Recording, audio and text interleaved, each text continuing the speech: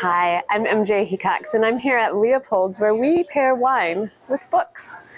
So when most people think of premium wine, Lebanon doesn't necessarily spring to mind.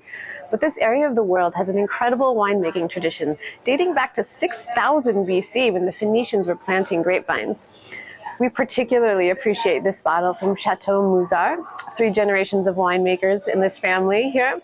The bottle is named Hochar, and we chose it because it's a Grenache blend. Grenache goes beautifully with lamb tagine, or other big, bold flavored dishes, and this is why we chose it. When you pop the bottle, you may get some notes of lavender on the nose. We think that's going to pair beautifully with the mint that's on top of these meatballs. On the palate, you've got bright red raspberry, summer strawberry, super ripe poppy flavors that are going to pair in a really nice way with the tomato sauce with this dish. This wine is definitely an insider's wine. It's a Somme favorite, Chateau Mouzar in particular. So we're excited to share it, and we think you'll enjoy it. Hey folks, my name's Travis, and I wanted to introduce you to Provision, a new specialty market that we opened up at the Pasquale's on East Washington Avenue.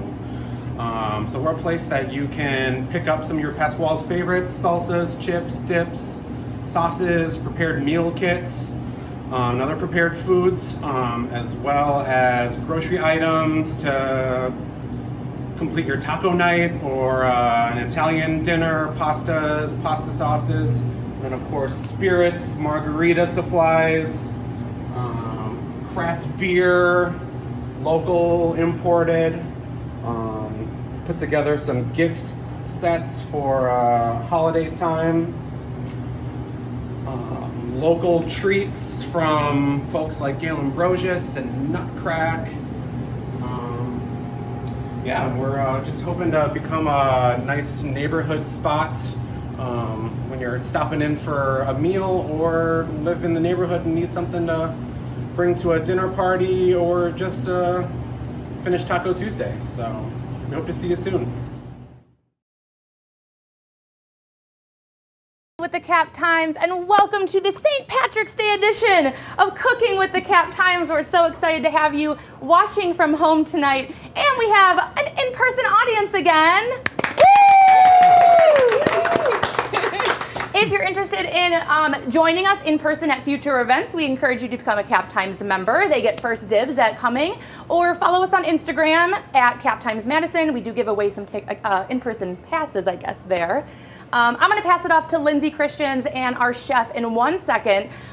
You just saw some sponsor messages from Provision Market, our presenting sponsor, and you also saw a message from our new sponsor, Leopold's Books Bar Cafe. So excited to have them here. They're going to be featuring different wines every month that they choose to pair with the dish being made. So great. We love wine. We are celebrating a milestone tonight. Cooking with the Cap Times has surpassed over 100,000 views. So excited! And where we're coming to you live tonight is Kessenich, the Innovation Center Kitchen in Madison, Wisconsin. They are our official kitchen sponsor. You can shop like a chef because Kessenich is open to the public here in Madison. So we welcome you. Go to their website to get some more information and check out their open hours to the public. We hope you stop by. And we want to encourage you again, we want to thank all our Cap Times members who are tuning in from home. If you'd like to learn about becoming a Cap Times member, you can give any amount to support our newsroom.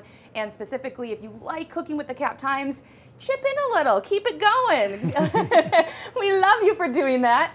You can go to membership.captimes.com, and I will post some of these links in the chat of the Zoom. So without further ado, I'm going to pass it off to Lindsay Christians, one of Wisconsin's foremost food writers and critics and author and all of the things, and our chef. So thank you so much, you guys. Thank you, Chelsea.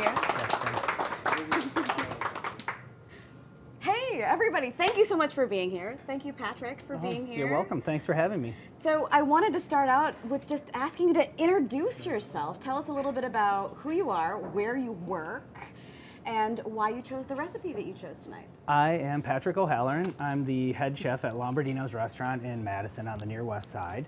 I am also Applause, yeah, we like that. I'm a partner in another business, the Tipsy Cow. There's 2 locations, one on the Capitol Square on King Street and one in Sun Prairie. And then I have a new business that's a family business that we started during COVID. I know everyone hates pivots, but this is what we did. We have a blended family business called the Deliciouser, and we're blending spices, and our blended family is my soon-to-be daughter-in-law, Ann Minson, my wife, Michelle Oyamada, and my ex-wife, Marcia Castro. So it's truly a blended family business.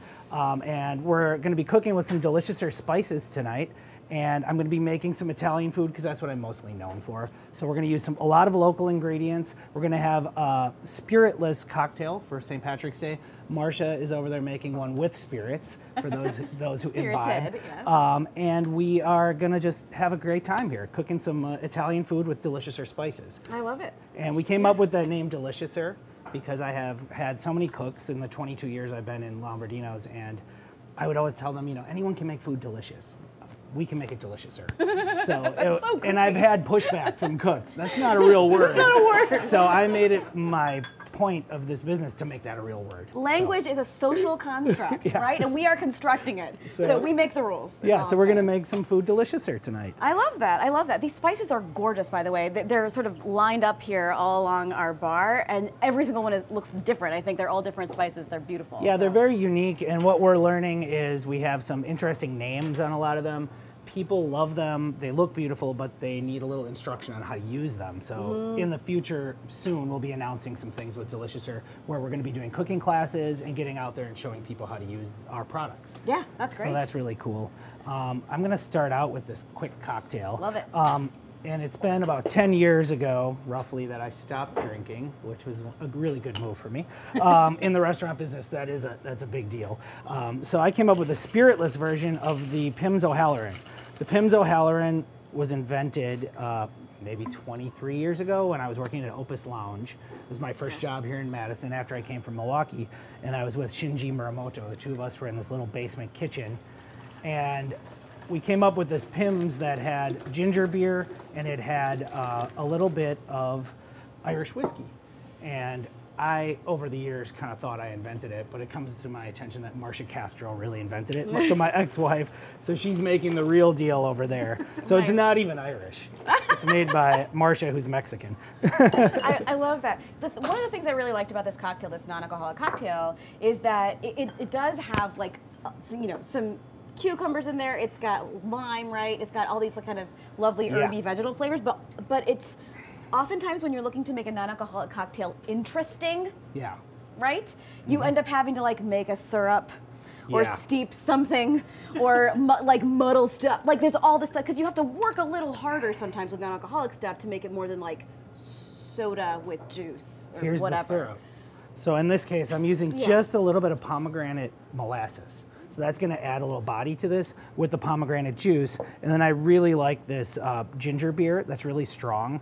And the tonic water actually gives it that flavor of a real adult cocktail. Nice, So you're not getting a kiddie cocktail here. And then this gets mixed up with fresh mint and cucumbers.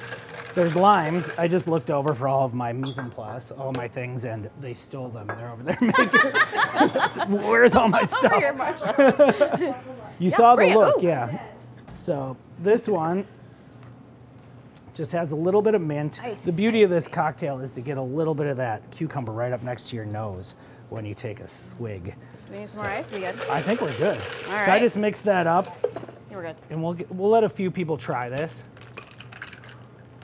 The key is to get something that is similar to an alcoholic drink, but not so heavy. A lot of non-alcoholic drinks have juices or syrups that become really heavy. So we'll let some people try the non-alcoholic version, and then Marcia's whipping up the alcoholic version. So This is the boozy one. I'm just gonna try. I'm just gonna sample it. yeah. I'll give it a poison check, as my mother would say. While you're sampling, So that's the one with ginger and Ooh. Irish whiskey and Pimm's. Yeah, the ginger really comes through. I think she's actually making it with brandy Is she? because, you know, we make the We're in rules. Wisconsin. Yeah, it's Wisconsin. So I love that you use the pomegranate molasses in that cocktail, in part because I love using pantry ingredients in cocktails in general. Yeah. But also, I feel like the ottolenghi craze from like, what, 10 years ago? Everybody bought pomegranate molasses when like everyone was cooking out of ottolenghis, like especially those early couple cookbooks like Ottolenghi, Plenty, yeah. and Jerusalem. And so, yeah, I feel like that's something now that I will always Oh, have yeah. in my pantry. And, and it's I took nice a to have trip these. a few years ago to Israel, and Yeah. I had some of the best food I've ever had. I went with my parents. When the first thing my mother said on the way there, "I'm not eating hummus." I don't like hummus, and so we traipsed all over Israel, and she ate hummus I was because gonna say. it's at every meal. So. And wasn't the Deliciouser born in the basement of Bunky's? Yeah, I mean, it you is, gotta yeah. eat hummus there. And Teresa and Rashid make some great hummus, and it's so good. they always make sure that my mom has some when Yeah. she's in town. So I'm going to start making my meatballs, and I can talk a little bit about this. This is how we do them at Lombardino's, and this is part of cucina povera, poor food from southern Italy. So what they do in Italy is they use a lot of bread and a lot of cheese in the meatballs. We're going to make ours with a combination of sausage from Fraboni's, and we have some lamb from Pin Oak Ridge Farm in Delavan, so local lamb and sausage. And I'm going to get that in a big bowl. I have to run over to the cooler and get Chef, that. we do have our first question. We do? While you run to the cooler.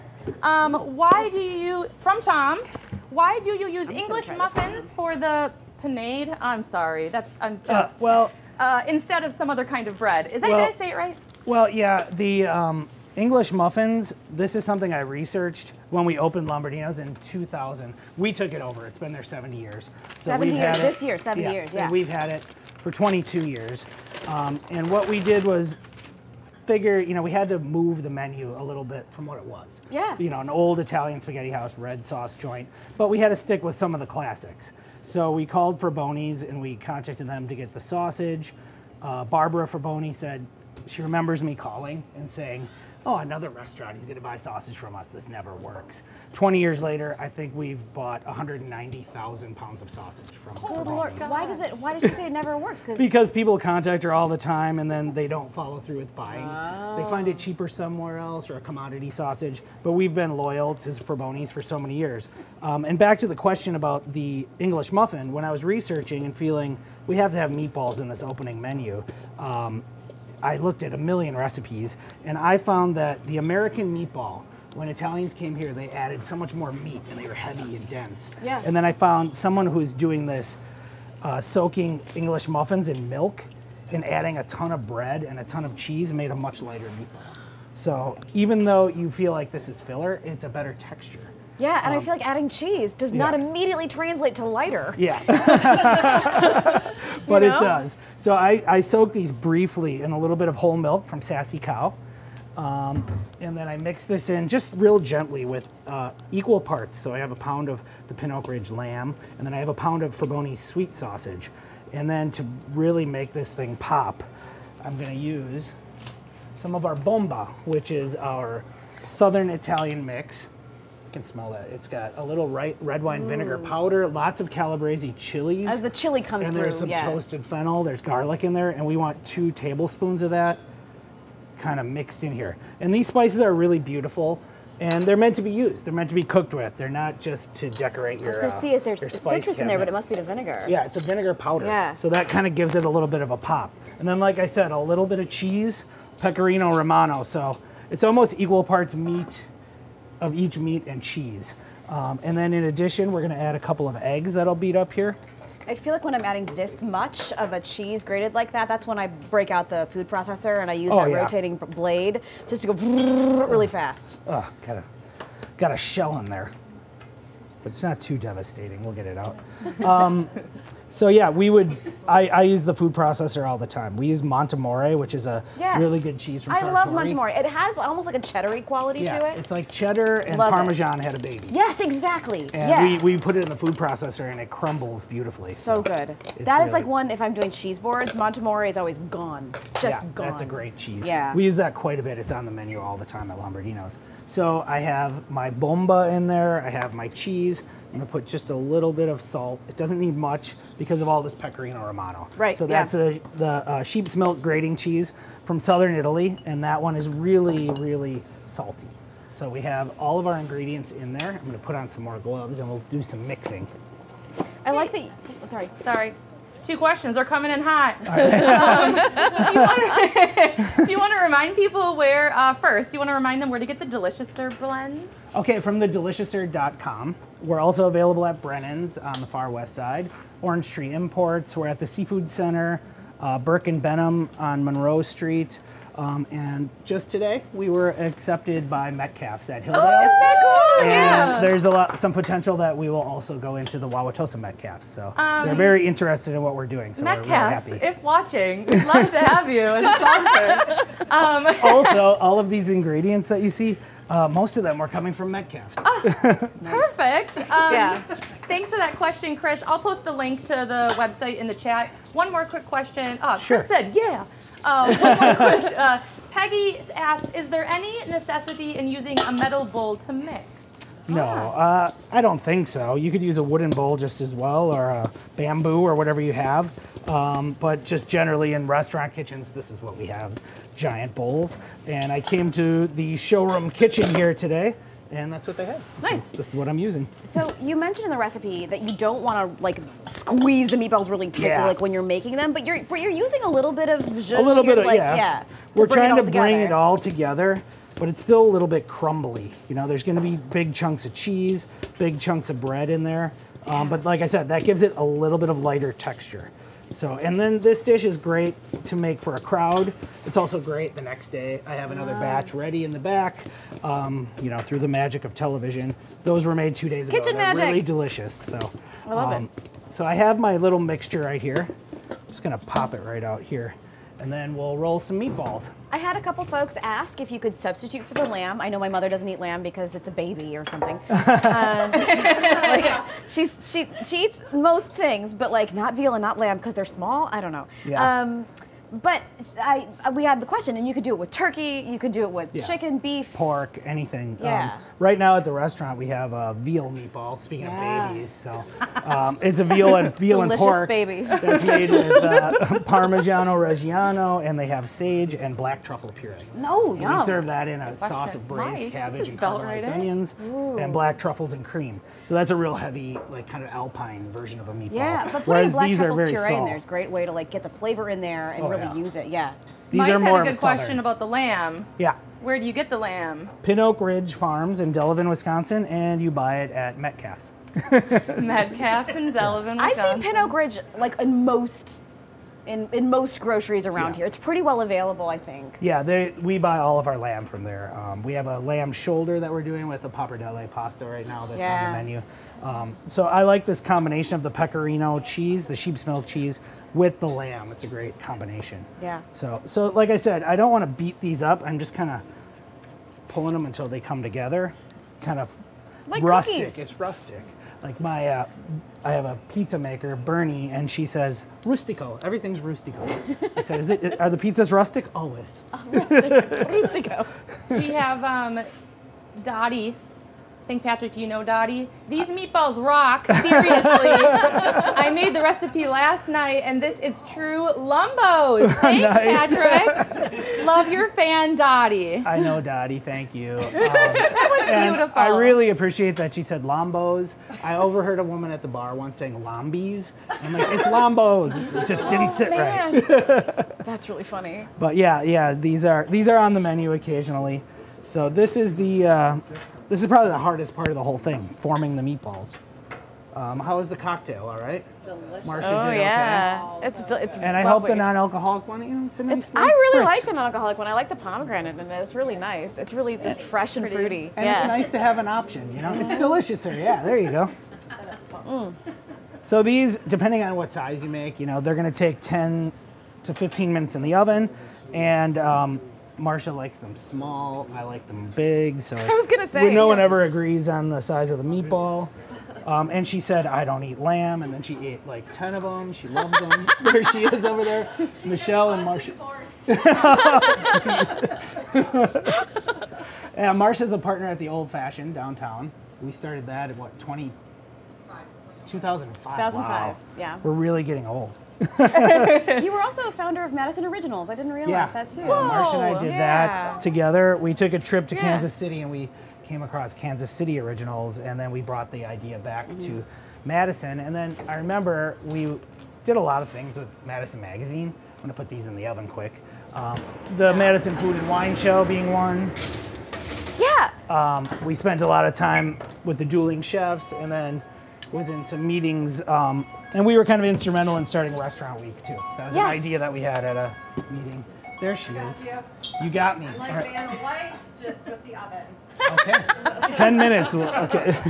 So now we're gonna make our Mezzogiorno gravy. So Mezzogiorno is another one of our spice blends, which is Southern Italian. The Mezzogiorno means midday. The midday sun is what you think of south of Rome, between Rome and Sicily. And I have some, speaking of north of Rome, some really good Tuscan olive oil. And we're gonna do this gravy, and then we'll just let those meatballs kind of roast until they get caramelized, and a little bit of the fat will kind of expel, and then we'll finish them in the sauce. Oh, nice. Okay. So here, for the mirepoix on here, which is carrot, celery, onion, I'm going to add some fresh fennel to this. Oh, nice. I really love the flavor of fennel. It's cut really small. Yeah. I just diced that all up. And we just want to sweat it, yeah. This is why I tell people, like, if you're going to cook along, as much as you can start ahead, start ahead. Yeah. Because it goes quick once we're here. Yeah. Yeah. What kind of olive oil do you recommend? And do you use different olive oils for different purposes? Yeah. Questions mainly, about different olive oils for different purposes. we use different regional olive oils. So a Tuscan oil generally will be grassy and really peppery on the finish, and it's great with grilled meats. And then we use a Ligurian oil, which is fruity. And we like that one with seafood. So those are the two regions we usually lean towards. So I've also worked with some Sicilian oils that almost taste like tomato crossed with olive oil. So it's really a regional thing, but we try to use strictly Italian oil. And where do you get it? We have different companies that we buy from. This one actually comes from some friends of mine, Deborah and Terry Hart. They go to Italy and help pick the olives every year, and then he imports pallets of this and sells it out of his garage on the west side. So this, I'm gonna add just a little base seasoning. People at home are Googling Deborah and Terry Hart trying to find him. When the pandemic hit, we had to close our restaurants just 2 years ago. And I couldn't sit still, so I started a YouTube channel called Cooking at Home with the Real Lombardinos. I think for 32 or 34 days in a row, my wife and I filmed our dinner, and we put up videos, and neither one of us had any experience doing that. But the one comment that kept coming up on our YouTube channel is, where do you get this? So just Google it. It's the Atlas Pepper Mill. It's really cool. Yeah. It looks like a Turkish coffee Yeah, maker. they sell them in Greece and Turkey, but it's funny that that was the one thing everyone wanted to know. Where do you get that? Where is that? What about, have you thought of putting together a cookbook to properly use these? Yes, that's one of my dreams, to have my own cookbook. wow. Yes. Well, So I know someone who likes to write those kinds of things. so this mirepoix here is sweating down really nicely, and then I'm going to add some thinly sliced garlic, 2 cloves. So thinly sliced, not minced. Is there a reason? I just like it thinly sliced, and then, if you get a big chunk, you can kind of eat around it. One of the things I don't like is burnt garlic. Yeah. Oh, That's like the one thing I cannot stand. And it's so easy to burn garlic. Yeah, so oh, my that's goodness. why I start things, I get them sweating. We add garlic in all of our dishes. If you come to Lombardino's, we're cooking, every dish is made to order. So every pasta is made to order, and then we throw the garlic in until we can start to smell it. It releases its perfume. I can smell it now. And then right away, we're in with the wine. We're using 2-buck chuck because, according to the New York Times, once you add heat, it neutralizes the wine. It really doesn't matter, yeah. And so you just a fruity red wine, a Chianti or something of that nature. We're gonna crank our heat up as high as we can go now. And we wanna reduce the wine just a little bit, and then we'll get some tomatoes in here. The only time I do wine that I'm like, that I like if I wouldn't drink it, if it's I'm using the entire bottle. Because usually it calls for how much did you just use? Like a cup? a cup you of gotta wine. drink the rest. Yeah. So, So I'm usually like, something decent, right? Yeah. At our house, we're drinking mocktails and cooking with $2 chuck. See, there you go. There you go. Do you ever freeze it? I've heard of that. Like Never, no. Like putting it in ice cube trays. Like, have you ever heard of this? Like Then you pop out one at a time as you need it, right? Yeah. How long can it last? Right. It doesn't last forever on your counter. Yeah. So we're gonna let that kind of come down. Here I have brodo, which is the chicken stock we make at the restaurant. Italian brodo or broth. And we make this with chicken feet, and every week we butcher about 48 chickens. We get organic chickens, and we do our chicken under a brick. So everything that we butcher doesn't go in the trash, it goes into the stock pot. So we always make fresh stock.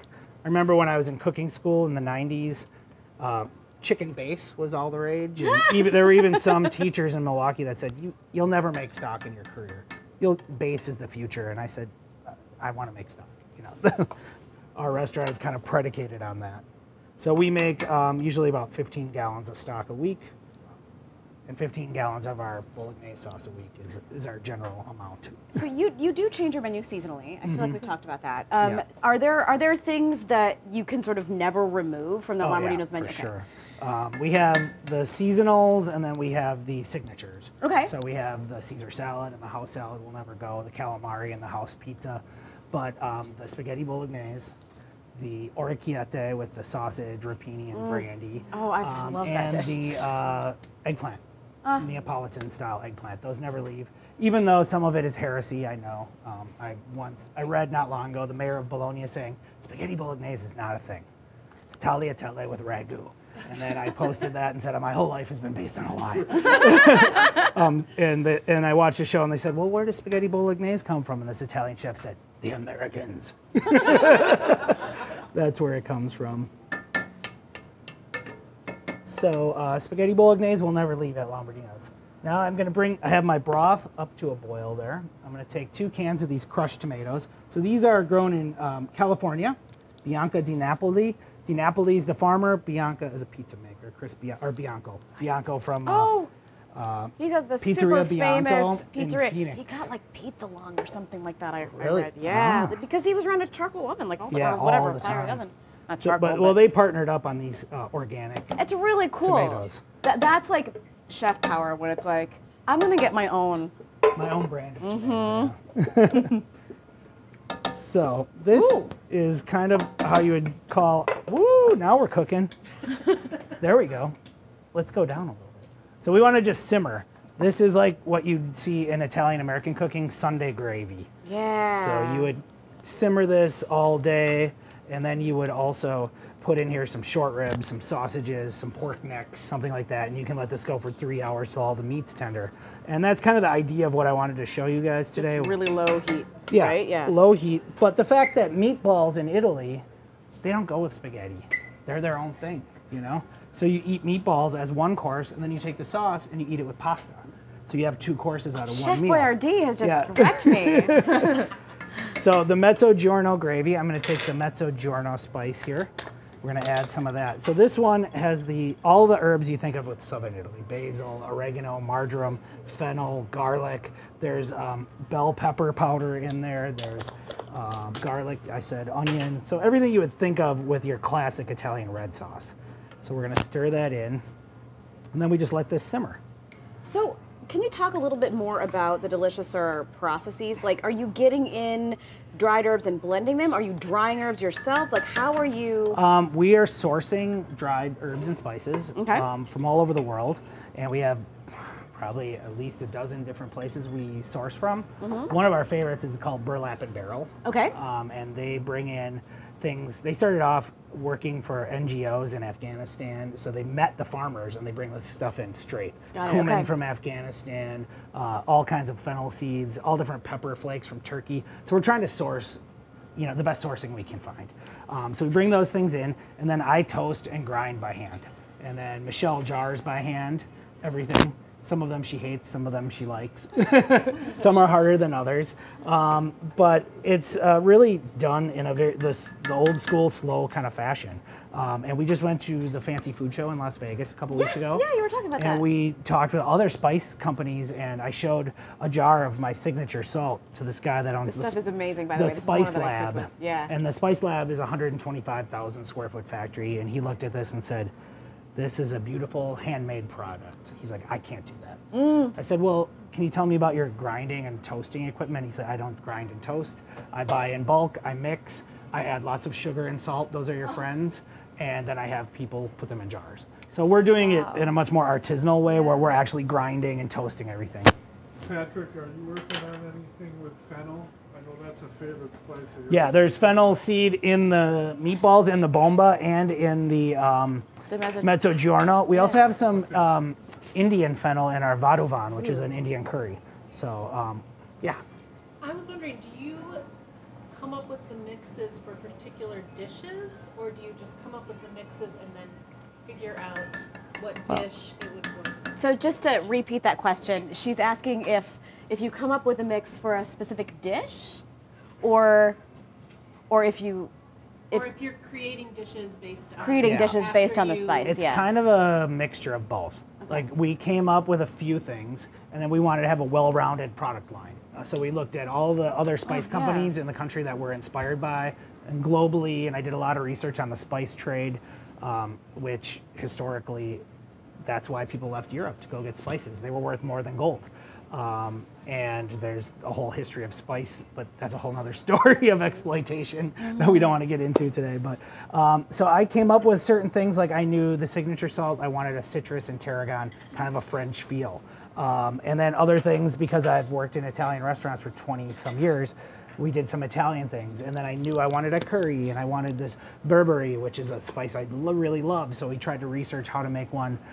We find an African spice blend. Yeah, and it's usually pretty spicy. Yeah, ours isn't as fiery, but it's really complex. Yeah. And I've looked at other really great spice companies, and they might have 7 ingredients in theirs. Ours has 20. I've seen recipes with literally 20 ingredients in. And we're sourcing from Ethiopian stores in Washington, D.C., and they're sending us stuff straight from Ethiopia. Well, the toasting and the grinding are two things that will shorten the length of a spice, right? So if somebody's not doing those. And so basically, they'll be good longer. So when we toast them and grind them, it does shorten the life a little bit, but it brings out the flavor. It blooms them. Yes. I mean, any Indian cook would know you always toast your spices. Yes. So that's kind of a big deal. So our mezzogiorno gravy right here is kind of coming to a simmer. And it looks beautiful. Now I want to check my meatballs. And woo! These are looking good. Can I get a glass? I want to try our wine. I'm about to mean mug. There you go. So here's our big old meatballs. Right. Thank you. Well, don't pick me up. I like that we put, I think it was Katie, you were editing the recipe, and you were like, maybe make a note that they're not done yet. And I was good point. Don't eat them right now. Yeah, they're a little bit underdone, but I don't know if you can see this. They've rendered out quite a bit of fat, so we're leaving that behind. And some people don't like lamb because of the fatty lamb flavor. Well, the fat is where the flavor is. Yeah, so we're leaving a little bit of it behind. We talked about the babies. Oh my God. It's because they're babies. Peggy, real quick, Peggy asked, she's viewing at home, how can you make a vegetarian version with your spice blend? Ooh. Of meatballs. I've never made a vegetarian version of meatballs. You can't do it, Peggy. It can't be done. The name is meatballs. But I imagine you could use any of the new meat substitutes. Might work, a ground meat substitute. As long Vegetarian ball. Vegetarian ball. Lauren, our resident vegan chef. Resident vegan chef. So Yeah. there's many things that you can make meatless balls with. So you can use eggplant, you can use chickpeas, and mushrooms are great. I really like to add sun-dried tomatoes into mine to give it like that little bit of more of a meaty texture.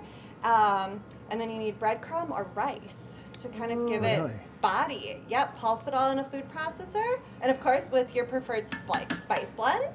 What about English muffins soaked in milk? That's what we just did. Milk. Oh, you can't do vegan. That's how they get you. Well, you could do English muffins soaked in nut milk. Yeah. And you can make if you wanted to do like a buttermilk, you just add a little apple cider vinegar to that, and then it curdles the milk and turns into a vegan buttermilk. So for those who don't know, Lauren, real quick, introduce yourself. I don't want to steal the Just show. a second. They need to know who they're getting their information from. No, okay, all right. I'm Chef Lauren of the Vibrant Veg. So I am a vegan chef here in town, and I run a vegan catering business. And she's our Kessenich And contact. I'm also Like, the chef here at Nice. yeah. Thank you. Yes. Yay! Meatless balls. There you go, Peggy. We got Peggy covered. So here is our meatballs. They're returned into the gravy. So now as they simmer, another 20 minutes or so, now your sauce is going to get that much more flavorful just because that meat and all that cheese simmering in there, as you eat a lot of cheese in there. So the next step on this journey is to make pasta. Nice. I'm going to do paccheri, which is kind of like rigatoni, Southern Italian. They're just little tubes. Oh, the little which kid I in me I just really wants to put like this on my these, yeah. fingers. Like, So I have a little pot ring. of salted water back here. And we're gonna boil those up. And we always undercook the pasta just a little bit Okay. because we're gonna finish it in the sauce. Do you want to set a time? Does someone want to set a timer? Do you want? We don't need a timer. All right. His hand is a tablespoon, Yeah. so I think you know. I want to know what grapes are in this wine, so I'm just going to look really quick. This is a Lebanese wine from the Bekaa Valley. That's true. A lot of people, so before we started the live broadcast, like when I started talking, the viewers at home got a nice little video that talked about what this wine is. They did? I didn't get to see the They video. did. And it really went into detail about this wine and why it was paired with this dish. That is sexy. I love that. So we'll share it with everybody here, but yeah. Yeah, it's Cinsault, Grenache, and Cab. So 2 Rhone grapes and 1 Bordeaux grape. It's Lebanese. Oh. I usually don't like red wine, and I really like this wine. I know, it's crazy. I'm like, give me an IPA and I'm done, but like, I'll drink some wine every now and then. That is the kind of thing I say about beer. I say, I usually don't like beer, but this one is mine. I'm the beer equivalent of Lindsay's wine, I mean, or whatever that by our powers is. combined, yes. Yes. Yeah. So we're gonna get ready to I get like some the pasta shape going. of this grater. It's wider than the one I have at home. I wonder if they have one of those here. They probably do. This This is place is dangerous. This is another thing at Lombardino's. Most people don't know. Every pasta you get, I'm hand grating cheese over the top. Oh my So this goodness. arm is so much stronger than my other arm. Yeah, did yeah, you feel it's like lopsided? So we get 80-pound wheels of Parmigiano Reggiano from Italy, and we go through one about every 3 weeks. So I'm grating 80 pounds of cheese every 3 weeks by hand. But it just tastes better if you grate it fresh. Same with our dates that we serve stuffed with gorgonzola over finocchione salami. The salami's better when you slice it to order. So doing everything to order and using good ingredients is a good key for this. I remember early in the pandemic, I was talking to a lot of restaurants about what they were doing, how they were dealing with it. And I don't know if I talked to you or to Michael, but like we're like, our food doesn't travel well. Like Yeah. it's not designed for takeout, right? And you can do some pivoting, and restaurants did, but there's a lot of stuff like that where I really missed restaurant food that felt like restaurant food. Yeah. Yeah, Yes. that's very true. Like we do a tremendous amount of carryout, and I don't think that's going to go away. I think people are used to it now. I think people and are, yeah, no. They really dig it. So, and a lot of our pastas and our pizzas travel, but mussels, Yes. a whole thing of mussels and Mussels. cream sauce, kind of strange, Salmon, but like, people yeah. order it. We did run into a problem with salmon. We did salmon with this really beautiful fall salad with green Mm-hmm. apples, and it was really delicious. But then when you put it in a box and it steamed for 10 minutes, it tasted terrible. Oh no. So, and those are the tough lessons we had to learn. What's wrong? This tastes great. People are calling and saying this isn't good. But the apples reacted to the plastic, to the sauce, and to the Oh my and the goodness, salmon. yeah. It just turned out terrible. And you know, it's just we're learning as we go. Some of this, making it up Oh my along the way. gosh.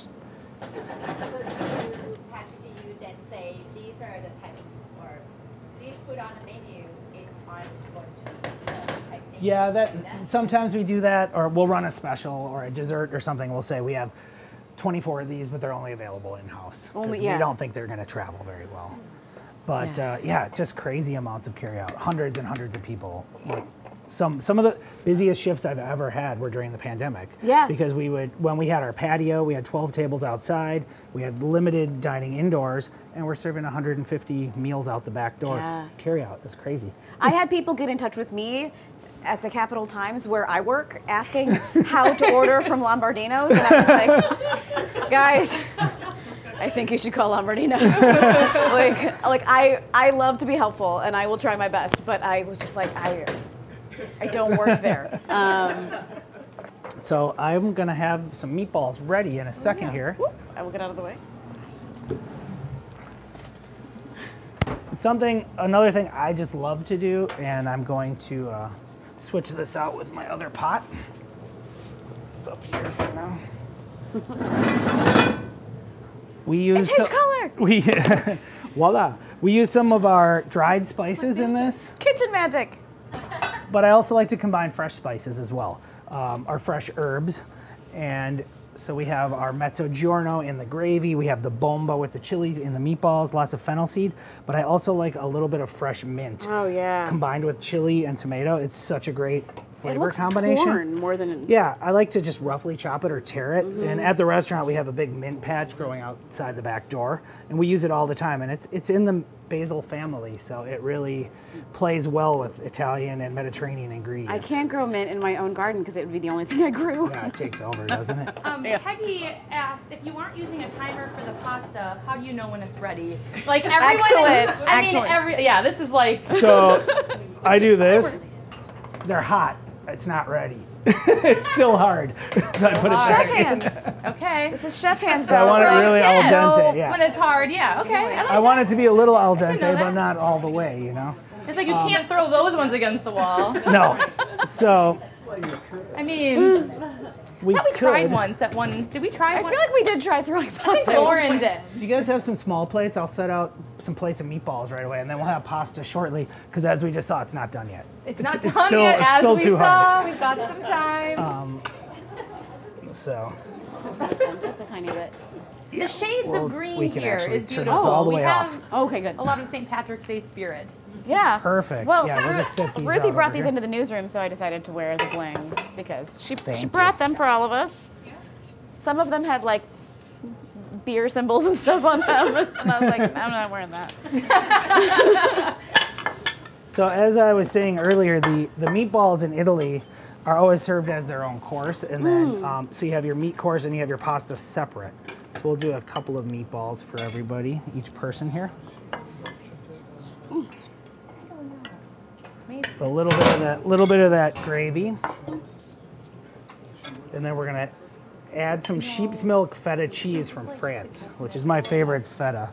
Is that Valbraiso or? Yeah. Like she's here on behalf of. Some of the best pecorinos, though, locally are Landmark Creamery. Really Oh, good. yeah. I love their There's stuff. a sheep milk feta that I love from Hidden Springs. Excellent sheep milk feta. And I've been having, I've been going to the farmer's market in Garver on Saturday mornings, and the guy from Capri Cheese, it's mostly goat milk, but he does a Greek-style sheep milk feta that's excellent. Really? It's not as creamy as this guy, but really good flavor. We need some little bit of serving here. Pass Pass a few of these down. An anonymous attendee, they asked, what is your favorite spice blend to cook with or the most versatile? Well, our signature salt is really popular and really versatile. It goes with almost anything, from seafood to meat. We love it in green salads. It's really delicious with tarragon and the California citrus in it. But the berbere is pretty much my favorite. I love shakshuka. And that is really good with I that. think the questions are beefing up because I let the audience know at home the best question voted on by Lindsay and Patrick tonight is going to take home a bottle of the wine. So they're coming in. One more from Chris asked, what are some of your favorite aspects of how Italians eat, as in order of dishes, not serving things together, etc.? Oh, yeah. Well, I love it. That is a good question. Italians do eat a lot differently. When I first started this restaurant, I'd been to Italy once, and now I've been there about 15 times. So I've done a lot of research on how Italians eat, and they don't put everything on a plate together. You're not going to get sauce, veg, starch, and meat or fish all together. They eat things in courses. I always say it's a civilized way to eat. Small portion of pasta, then you'll get a meat or fish. So it's really the way the Italians love to eat. So our pasta is done.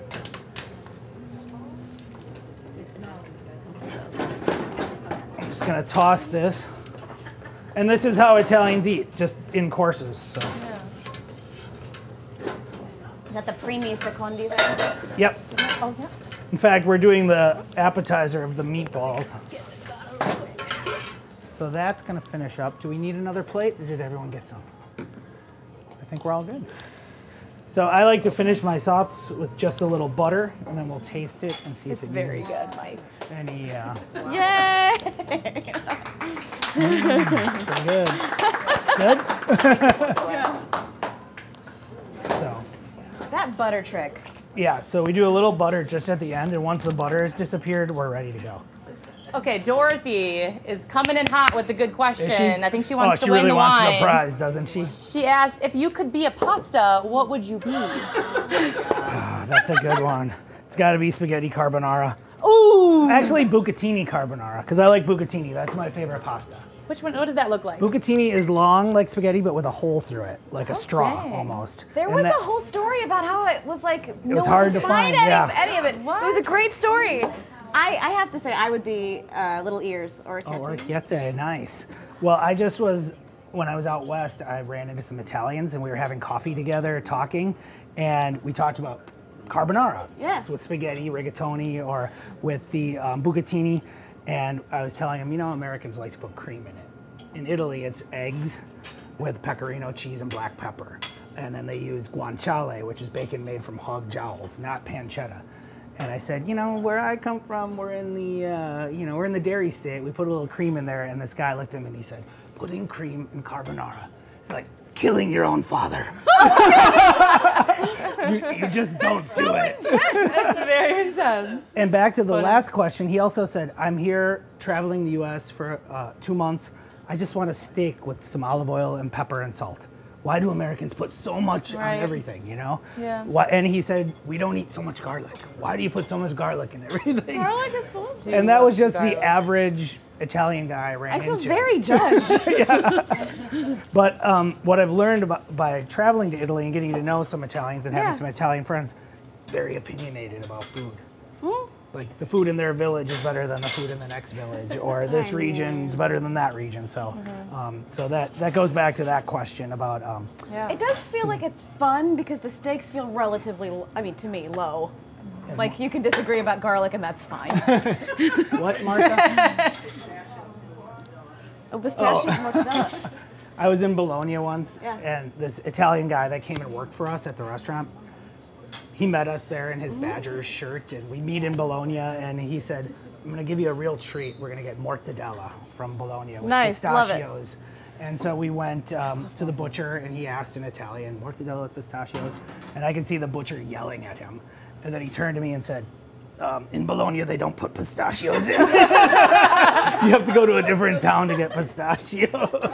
So I remember I was talking with Francesco Mangiano, who's a wonderful chef at Osteria Papava. Yep. And he was talking about how when he would travel in Italy, you would go over like the border of one county to the next, and all of a sudden they don't put cheese on their whatever this I think it was like a ribollita, like a soup.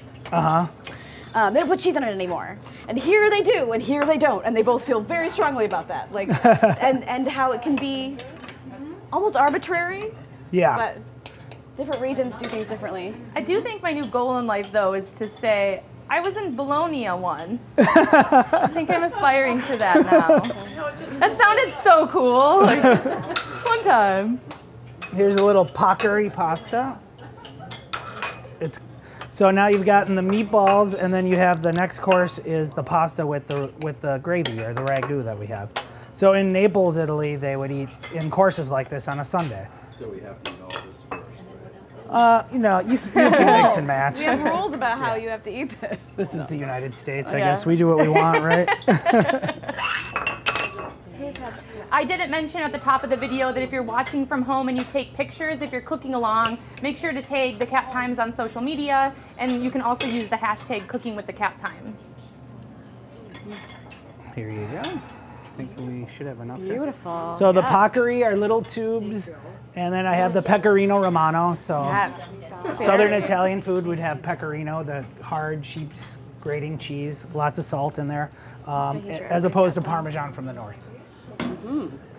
Find you. What? What is in the ragu? That is just the sauce that the meatballs were simmered in. So you get 2 courses out of the same dish. Serve the meatballs with a different cheese and some fresh mint, and then save the sauce and serve it with pasta. So you get a couple of meals out of each thing. And the last thing I would do with this, because this is kind of rich and a little bit fatty, we'll have a salad. I love that. Friends of ours in California would do the French thing, and they would eat the salad at the end of the meal, and I loved it. I love that, like, just do salad later. Yeah. And the Italian...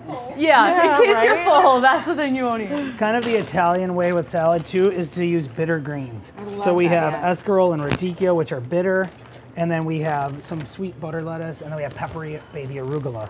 So it's a mix. And I remember in 2000 when we opened Lombardino's, we came up with a house pizza with prosciutto and some roasted garlic and arugula. You couldn't get arugula in Madison. I was the first guy that called Golden Produce Company and said, I need a steady supply of arugula. And they had to go to Chicago to bring it twice a week because we didn't know about arugula. Now you can get it in any grocery store you want. Yeah, I have to say, shout out to Don. I think it's Don's Produce at the Dane County Farmers Market. They have the most gorgeous greens right now because their greenhouse is cooking. So this, I'm gonna do just a little mixture on here of lemon and a little bit of red wine vinegar. So I have this great lemon reamer. I did a cooking class once at Orange Tree Imports, and I squeezed a lemon like this, and one of the guys in the class said, you know they sell these, you should be promoting what they sell. So, but you can't just use a fork. Yeah. And then a little fresh lemon, just a little bit. Come on. This is liberating from the emulsification trap. Yeah, a little bit of red wine vinegar. I didn't emulsify anything. Why? And then a good glug of olive oil. So they say in Italy that you should be a madman with the olive oil and a miser with the vinegar, and then a little bit of salt. But in our case, we're going to use our signature salt, tarragon, and this has cracked coriander seed, and it has some really nice ocean sea salt, and it's kind of a coarse mixture. And then it has the citrus from California, and a little bit of black lime is the secret in here. Fermented lime. It's like a Persian fermented lime. And that goes really well together. I used broccoli recently, and it was wonderful. So I've only had the spices for a few days, so I haven't cooked them too much, but I did broccoli, and so good. Excellent. You know what? I'm just going to pass this around and let people serve themselves if you'd like a little bit of salad. So this would be just a nice end of the meal palate cleanser to go with all that rich meatball and pasta courses that you've had. And that's what I like to cook. That's how we eat every day at home. Yeah. Every day, right? Yeah. You can ask my wife or my ex-wife. I don't cook at home. We're just like that. I have a beautiful kitchen, but I rarely use it. So. Well, you did during the pandemic, it sounds like. Yeah, I did during the pandemic. And actually during the pandemic, we sold our house because our income was just decimated. And we bought the house next door. Oh, wow. Directly next door, and we remodeled it. Oh, wow. So we reduced all our payments, but I got a better kitchen. And I have a wood-fired pizza oven in my kitchen now and a 10-burner range. So maybe someday you come over, we'll make pizza in my pizza oven. That sounds great. And anytime you look at like making pizza at home, it's always like crank your oven to 550 and open all the windows, and you're like, no. No thanks. Well, I don't know. I hope everyone enjoyed. Any more questions? Or we? No more questions. I picked the winners for the wine. I just figured we were, I don't know. I didn't open it up for discussion. But if you were to pick, who would you have picked? Oh my gosh, I thought all the questions were really good. They were all good. If you were a pasta, which one would you be? That was a good one. That was my favorite. I think that was Dottie, right? I picked Dottie as one of the winners. Dottie, way to go, Dottie. I just want to thank, before we wrap up, I just want to thank our sponsors once more for helping make this video series possible. We have our presenting sponsor, Provision Market at Kessenich. Stop by, get some yummy things to eat.